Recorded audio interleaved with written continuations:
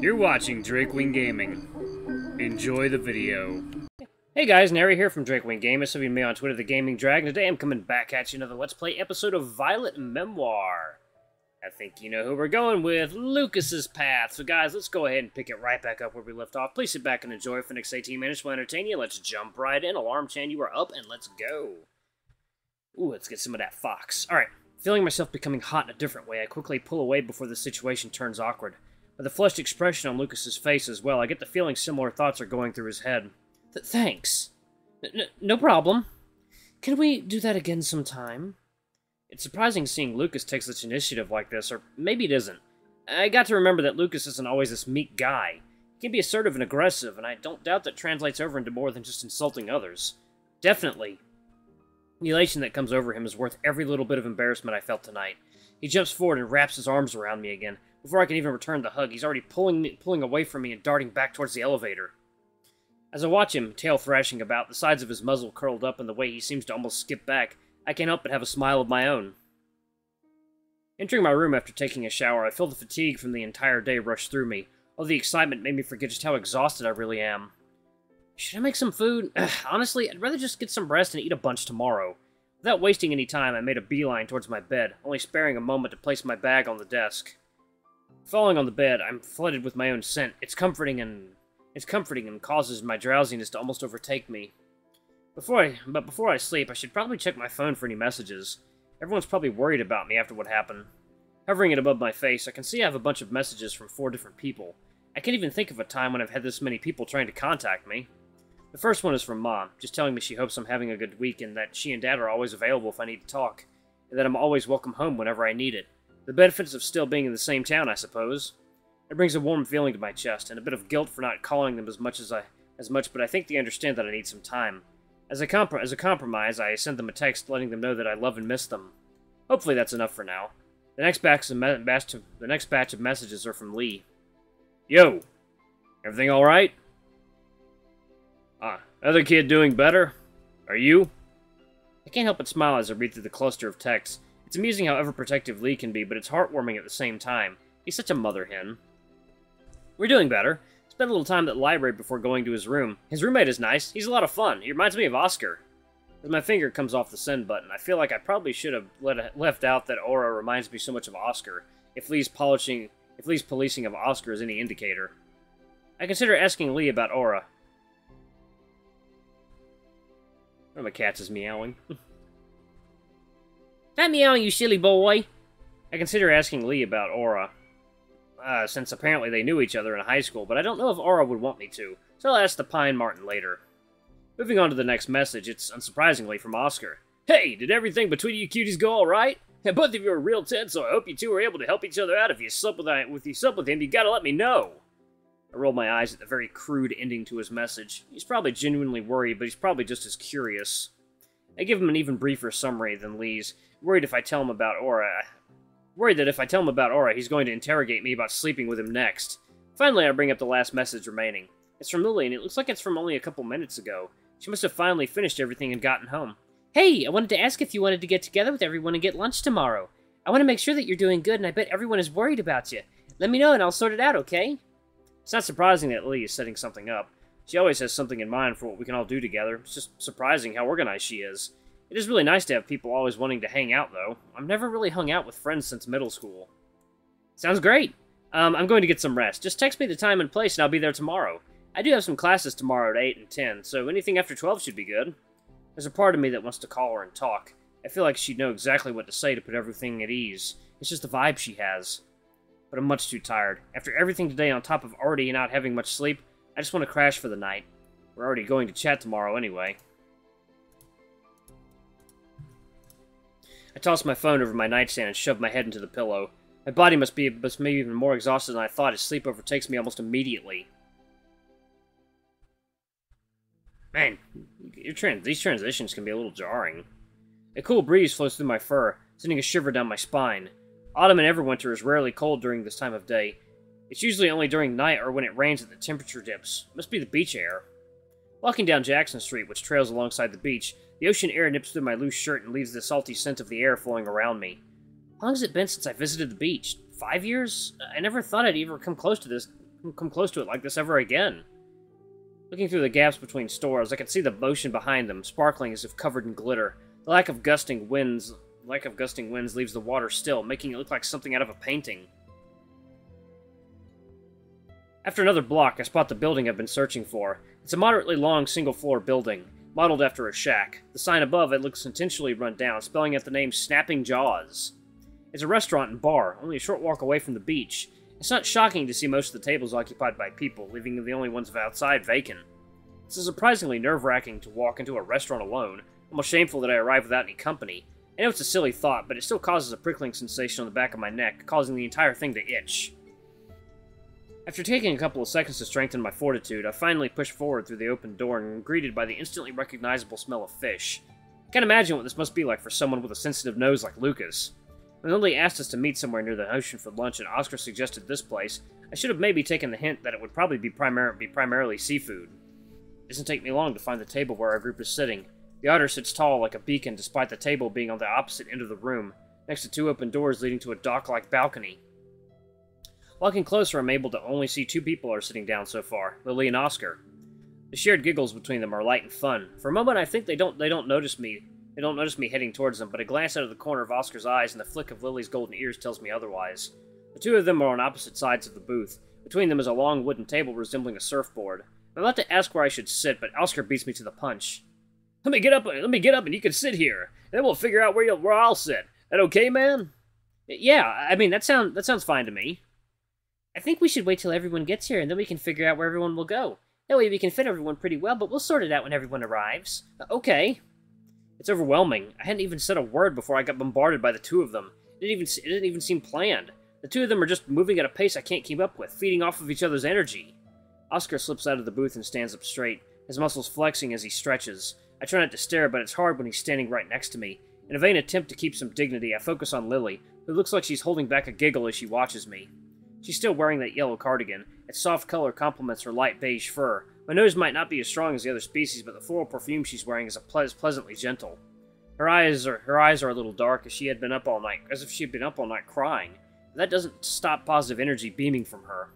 Oscar finally finishes stretching, allowing me to look back towards him. He's staring right at me with a disappointed pout. Even if it's fake, it still makes me feel a little sad, but that quickly disappears as his grin returns. He gestures towards his side of the booth with both arms. It looks goofy with how casually he's dressed in the same tank top and shorts from before. Oh, such a gentleman. Lily giggles before giving an overly dramatic swoon, causing my eyes to roll, but I smile to grow despite my best efforts.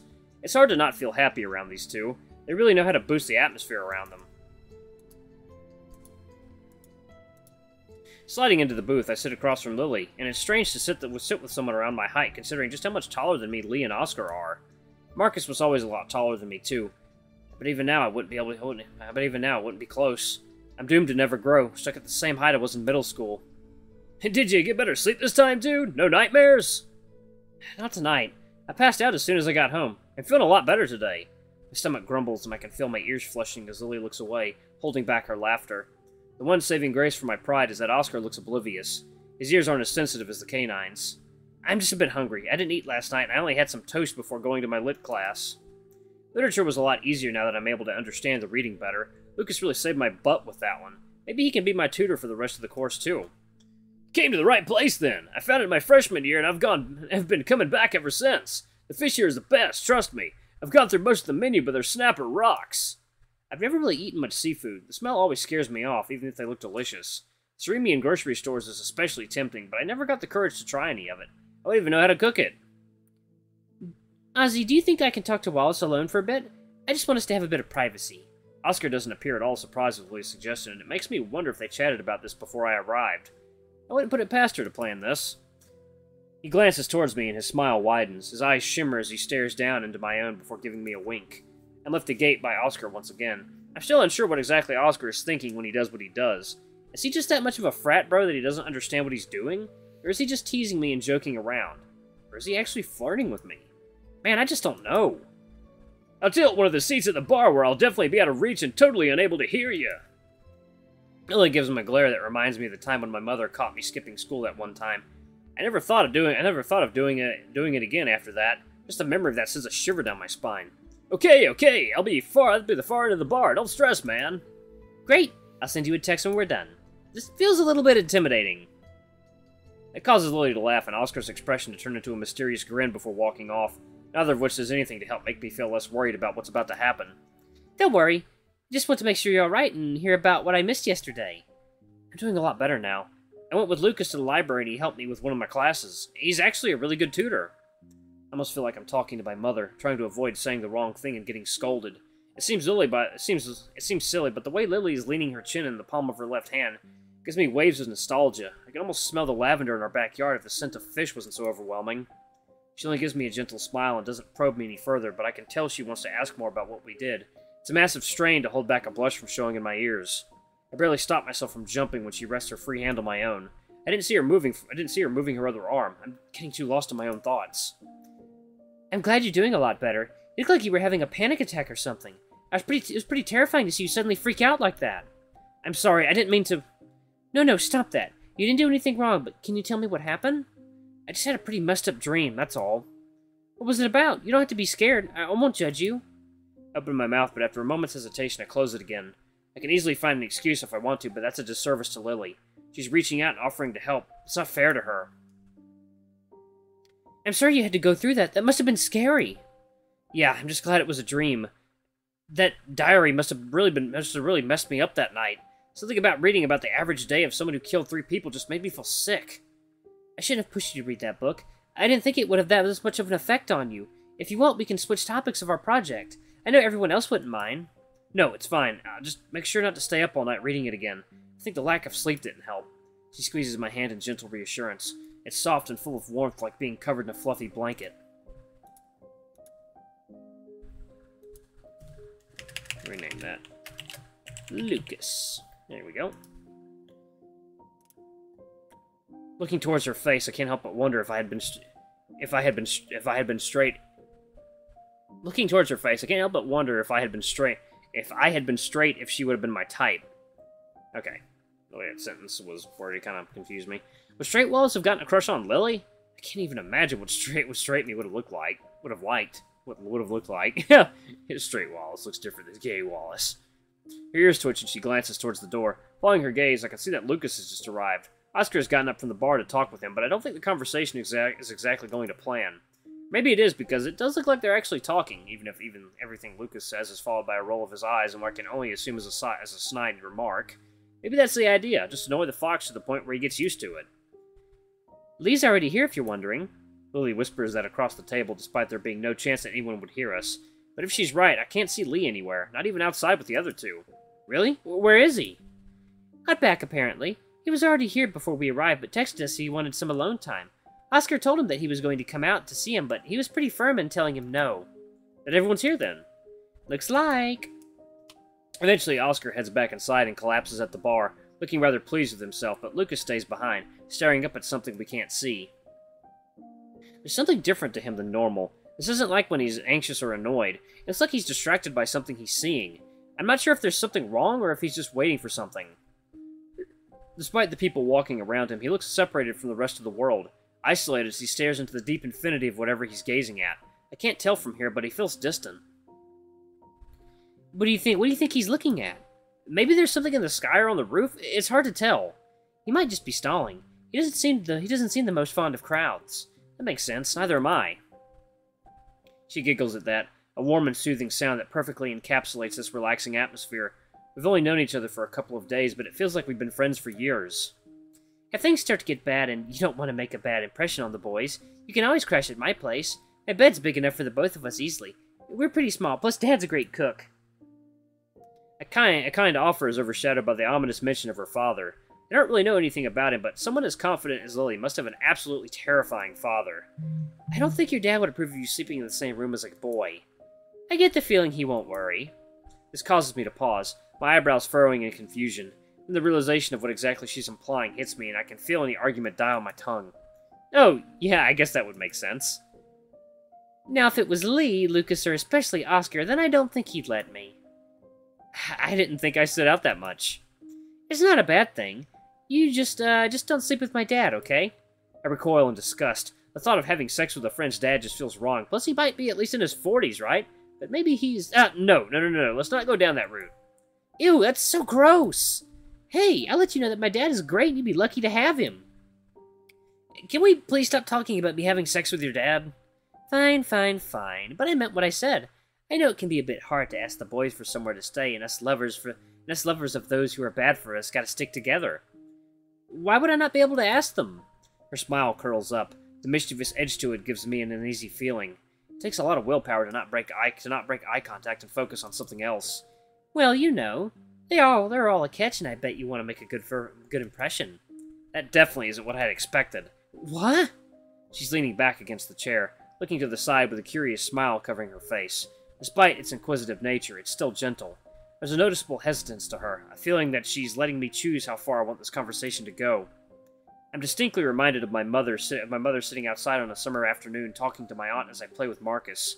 Not wanting to feel melancholic, I push the memory away, forcing myself not to dwell and bring myself back to Lily's sideward glance. Following her gaze, I can see Lucas is still standing there, staring up at something. He's dressed up too formal for the situation, which isn't too abnormal for him. It looks like a little messier than usual, like he did it in a rush. But looking closer, I can see he's nervous. From the little twitches of his tail to the rapid darting of his eyes, from Oscar sitting at the bar to the two of us at the table. He's trying to keep himself steady, and it makes me want to walk over there and hug him, letting him know that he doesn't need to work himself up. He seemed to respond really well to it last night. We meet each other's eyes, and his widens for just a moment. I can even imagine the little gasp that peps out of his mouth, barely audible and involuntary. We hold our gaze, and he takes a deep breath, steadying himself. He stands up straighter after that and gives himself a look over, a look of annoyance and borderline disgust appearing when he notices all the little mistakes in his outfit. Without a moment's hesitation, he begins to clean himself up. It looks like he's following a routine as he moves his hands from his shirt to his head fur with machine-like rigidness, as if unable to make mistakes due to his programming. Soon enough, his shirt is flattened, his fur is smoothed down, and his little tie is adjusted properly. He looks like a totally different person now. There's a significant increase in his mood as well. He doesn't radiate an uncomfortable aura anymore. Meeting my gaze again, he gives a little shy smile, so meek I might have missed it if it wasn't for his ears splaying out. I can't catch in many details from this distance, but both Lily and I can see the way the insides of his ears are darkening. That's adorable. He's really fond of you, isn't he? You think so? The skepticism on her face as she stares me down makes me feel like I'm under interrogation. Not wanting to feel the scrutiny any longer, I bring my attention back to Lucas. The sound of her snorting brings my own spark of fiery embarrassment. Lucas is back to looking up at whatever he was staring at before. He looks most assured than before, but there's still a distant look in his eye. I wonder what's going on. Should I go talk to him? If he's still there when we're done, I think that's a good idea. So, as I was saying... Alright guys, I'm gonna pause it right here. It's late. I'm getting tired. Thank you guys so much for watching. Don't forget to like, comment, subscribe, ring that notification bell. Have a super thanks or tip if you can. It always helps. Until the next video, I love you all. I'll see you next time. Bye-bye!